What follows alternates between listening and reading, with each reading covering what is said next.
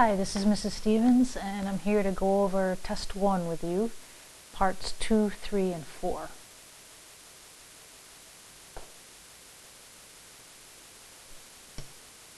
So the first question, question 25, has to do with the mortgage payments, monthly mortgage payments. You're given a formula, you're given the interest rate, you're given the fact that it's compounded monthly, you're given the fact that you borrowed $180,000 for 15 years. And the question is, what would be the monthly mortgage payment? So I just plugged in all the numbers that they gave me, and I put it on my calculator. Don't forget to use the alpha y equals for the n over d button so that you get that fraction. Okay.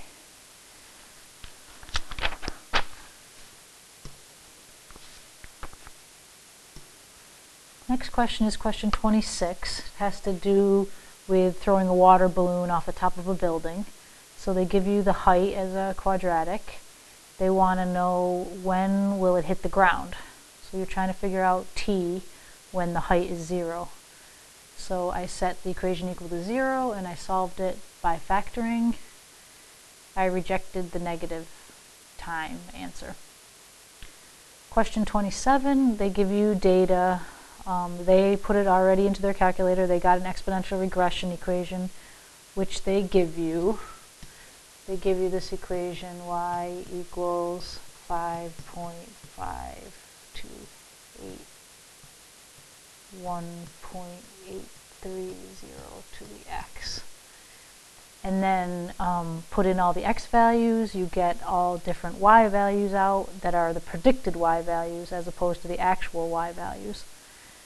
And then you see down here that it really starts to be not a good fit. Right here, not good. Right here, not good. Right here, not good. And so Manuel concludes that it's not an exponential regression, that that's not a good fit. But the reason why is because this point 550. 550 threw everything off. You forced it to fit an exponential. I'm trying to fit that outlier, so it threw off the model, which is why your predicted values are so far from your actual values. But it actually is a good exponential model, except for that 550.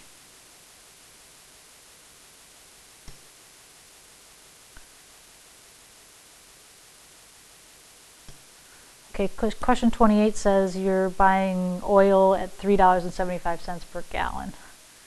So N is the number of gallons, so your cost would be 3.75 N. That's the first part. What would be a good domain and range? Well, I figured you can't buy negative numbers of gallons, so your N is between 0 and 500, and the 500 is because size of the tank. You can only fit 500 gallons.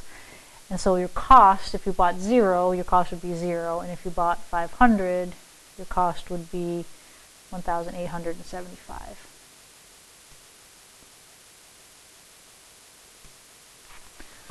Okay, question 9 says you have an experiment, you have a control group, you have an experimental group. I just summarized it up here by saying X bar is 10 for the control group. It says your average number of 6 days is 10. Standard deviation of 1.6, and in the experimental group you have an X bar of 7.2 with a standard deviation of 0.7. You're trying to say that the people in the experimental group, got sick less. If you were to raise that standard deviation to 1.2, then that means that your data is more variable, which means that there's less of a chance that this difference is significant.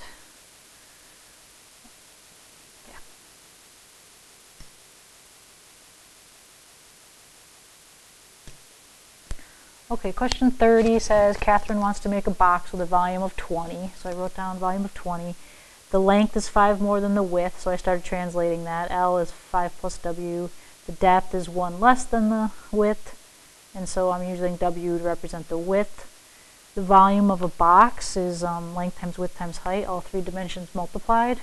It has to come out to be 20. So I multiplied these two together, and then I multiplied in the W, put 20 on the other side. Because of the 4 pieces here, I did factor by grouping.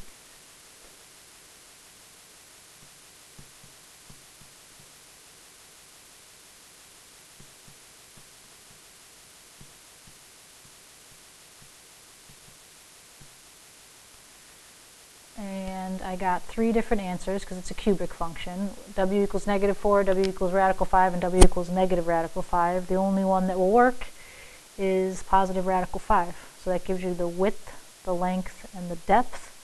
And it says give your answers both in radical form and to the nearest hundredth.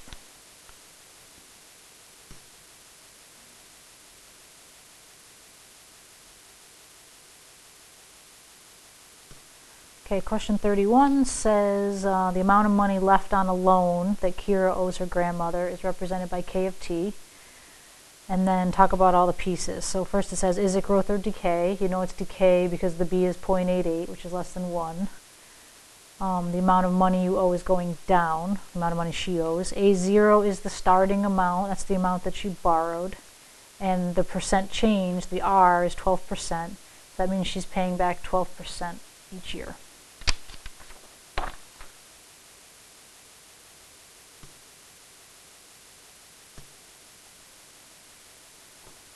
Question 32 is a rational equation.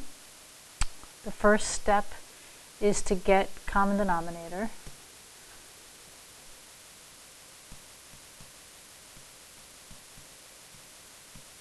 And you give everybody that common denominator, and whatever you do to the bottom, you have to do to the top.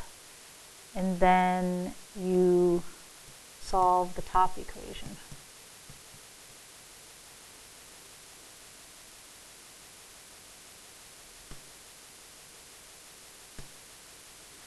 Okay, now we're into part 3's. Question 33, they gave you all these months, all these temperatures, you put them all in the calculator, then you do statistics, calculator, option C, which is a sine regression. Use 3 iterations, L1, L2, and you leave the period blank. And then it gives you this equation, round your answers to the nearest hundredth, it says. Using your regression, what would you predict for September? I plugged in 9. You have to make sure you're in radian mode to plug in 9 there. And then how far is this from the actual value? Well, we got 73 degrees. On the chart, it actually said 74 degrees. So you're 1 degree lower.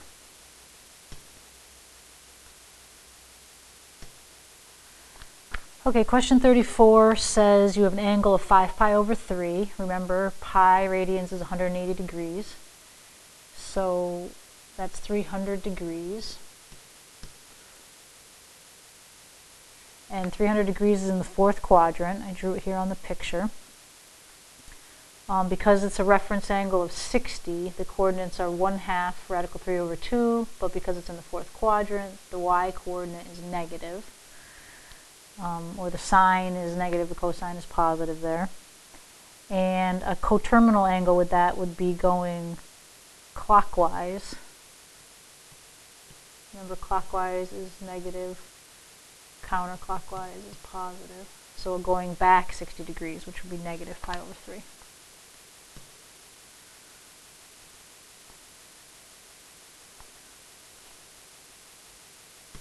Okay, question 35, I didn't write down the table, but it basically asks you 4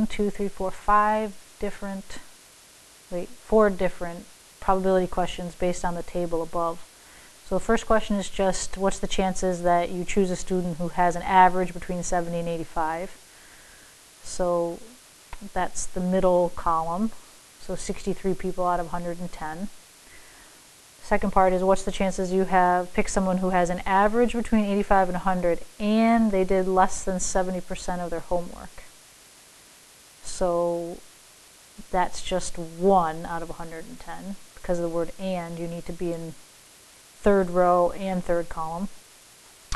Third one says you have 85 to 100% of your homework complete, or you have an average of 85 to 100.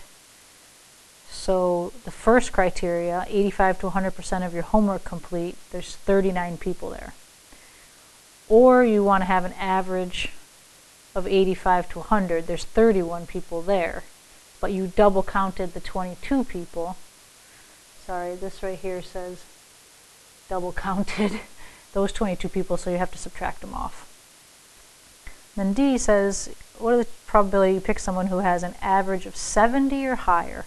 So that's the second two columns, 15 and 22 people, given that the student does 85 to 100% of their homework. So you're only taking people out of the 39 who do that much homework.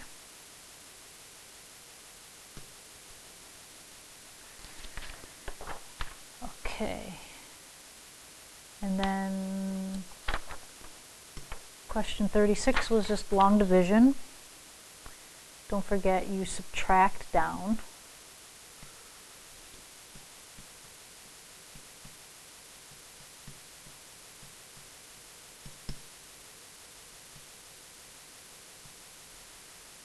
And don't forget to write your final answer with the remainder as a fraction. Then the second part says, is it a factor?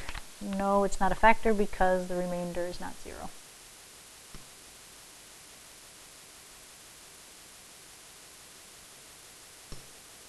Okay, the last question, a big trig graphing question.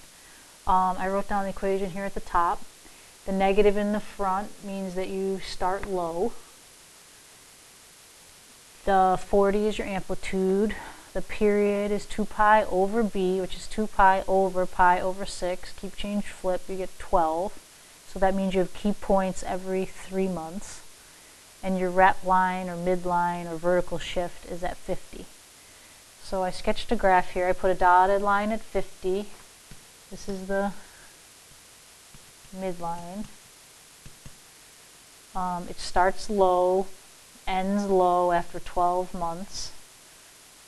And then I did another period because it says in the directions, graph it from 0 to 24. So you're getting 2 whole periods there. And you make sure you show your 5 key points, the highs, the lows, and the crossings.